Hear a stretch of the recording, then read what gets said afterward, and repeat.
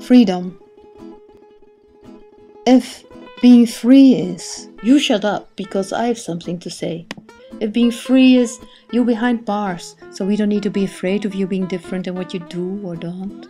If being free is strictly shaping tomorrow by turning today into a lesser day.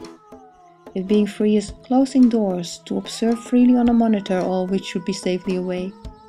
If being free is always sleeping softly because others' tongues have been maliciously cut off. If being free is eating what you want and when, but dropping the peelings in daily papers in which starvation is concealed. If being free is not having to know what liberated me, what keeps me free, what imprisons me in freedom every day.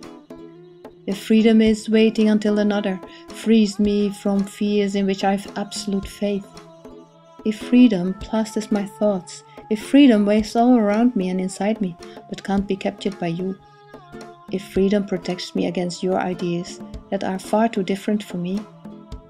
If freedom to me today seems so natural and you can't get a meaning, then freedom is tails for me and heads off for you. Then freedom is air and arbitrary. But may I be free to abandon some of my ample freedom, if both sides agree of course, temporarily or for a longer time, in order to free you from my suffocating freedom.